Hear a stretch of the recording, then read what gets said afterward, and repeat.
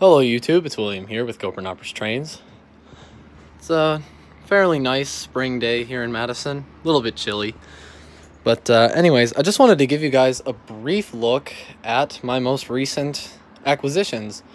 This is the focus of our video for now, but I just want to show you real quick. When I was at Hobby Stop last, I picked up 2 more freight cars. This is a Bessemer and Lake Erie boxcar, Athearn Blue Box kit with some KD metal couplers on it. And this one's super cool. This is an Illinois Railway Museum Route of the Red Rockets refrigerator, or reefer car.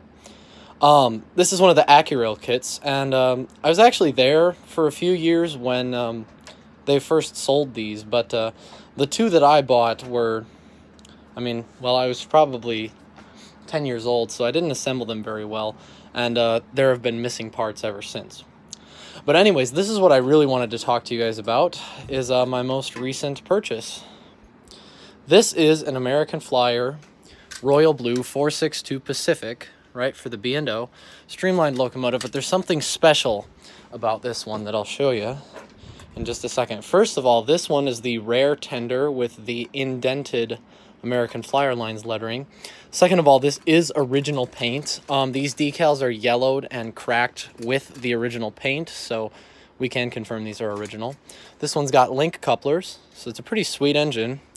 I did pay a pretty penny for it. It was 150 bucks, but I picked it up locally just yesterday. But the real reason I was so interested in this thing, and the reason I dropped so much money on it, is because if you look at the bottom, this is not an S-gauge locomotive. This is actually O-gauge, 3-rail O-scale. So that's what these pickup shoes are for. So this will run on my Lionel layout.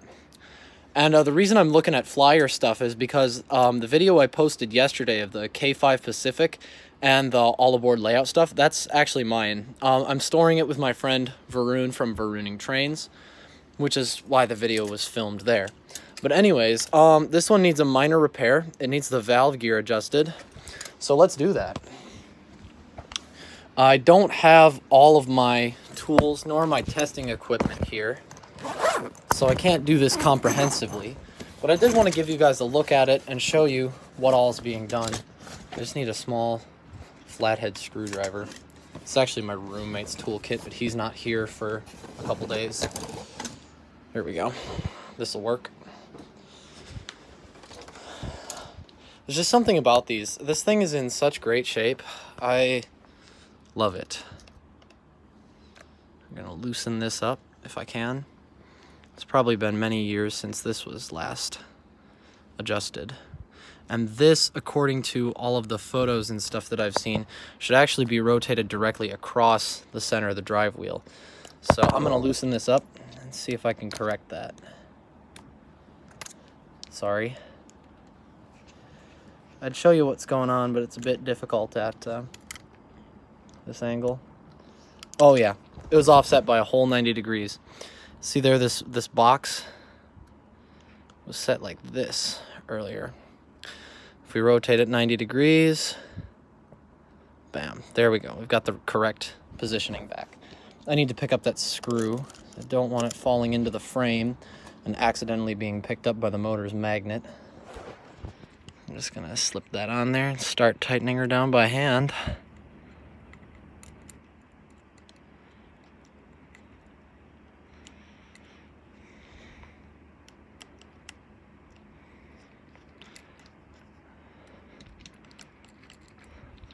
There you have it. Very minor repair. And this thing should be just about ready to go. The seller said it was tested and working when I bought it, as well as with the functional E-unit. So, yeah, the next time I'm home, I'll be doing a full-length video on this guy, showing it in action. I'm obviously going to end up re-greasing the drive and also probably cleaning the brush plate and armature, as this is pre-war. But, yeah, so I just wanted to share this with you guys because it's a super sweet engine, and I know content is difficult to come by when I'm here in Madison. So I hope you guys enjoyed this real brief look at this super cool locomotive, and I will see you guys next time. Bye-bye.